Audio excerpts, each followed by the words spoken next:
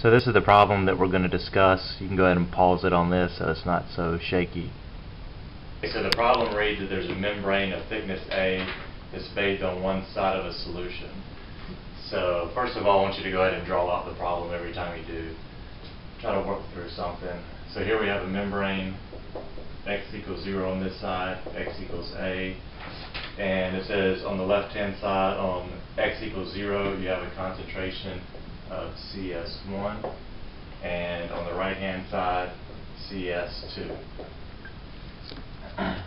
And at the very beginning, before t equals 0 is achieved a steady state, so we'll say that CS2 has a concentration around here, CS1 is up here, and through the membrane has reached a steady state between the two sides. So at time equals 0, the concentration is dropped to this point right here, which is C prime. And what the question is asking in part A is, first of all, we want to find a differential equation that's going to explain what's happening through this membrane. Since at time equals 0, the concentration C prime is dropped. So to do that, we want to first look in chapter 7 of your book, and there's a table 7.2 has the conservation relations for dilute solutions. And in this case, we just have rectangular coordinates.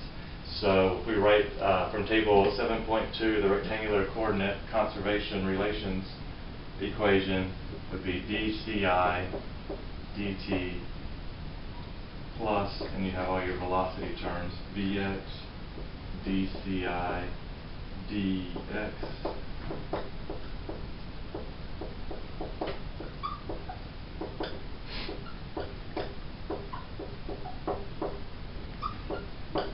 So there goes all the velocity terms. It goes to your diffusion coefficient times concentration gradient.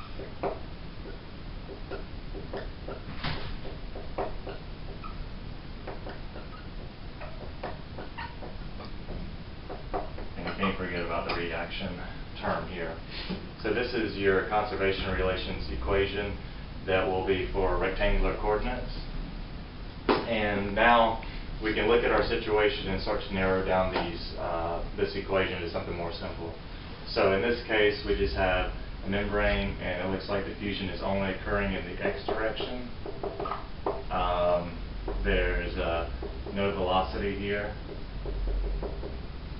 and I think that should be about it. So we have no velocity occurring in any direction.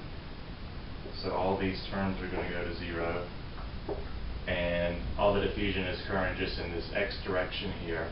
So there's nothing going in the y direction and nothing going in the z direction, and there's going to be no reaction term as well. So the equation is just simply dci dt equals dij. So fixed second law without the reaction term. So this is the differential equation that they were asking for in part A. The other part of part A is what is the boundary conditions for this membrane so that we could solve this differential equation. So as you can see, this differential equation is a partial differential equation with concentration depending upon time as well as the position. So we're going to have 3 conditions, 1 initial condition and 2 boundary conditions. So first of all, the initial condition would be when time is less than 0, and we want to find the initial condition for the membrane.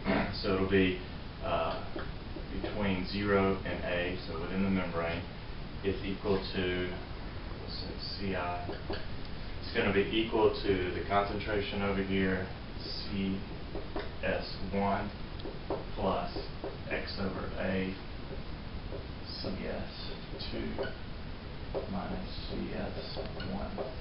And so we can take a quick look if this makes sense or not. If at x equals 0, it'd be 0 over A, so this whole term would go disappear, and you have CS1. So that would be that point right there at x equals 0. So that makes sense. If we're at x equals A would be 1 right here. You'd have CS minus CS1. These two would cancel out, and you're left with CS2, and you're left at that point. So that makes sense. So this is your first initial condition.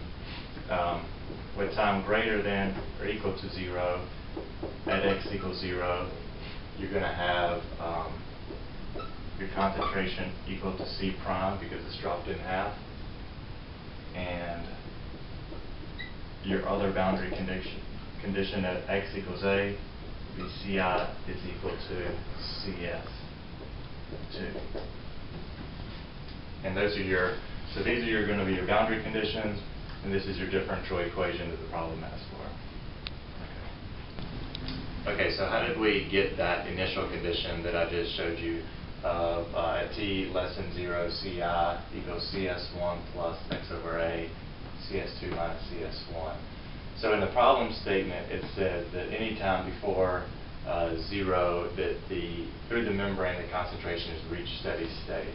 So if it's reached steady state, your fixed second law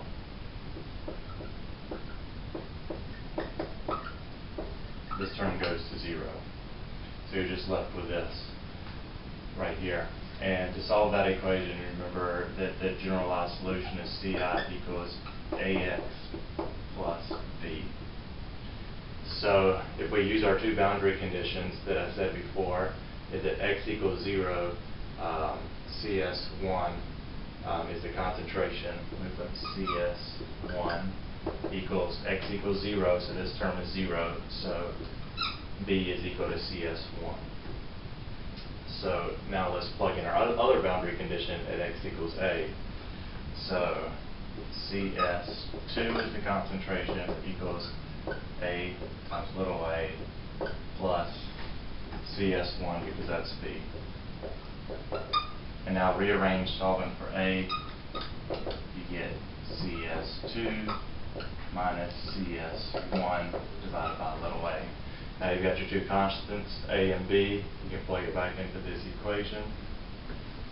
And you have Ci equals to CS1 plus x over A CS2 minus CS1.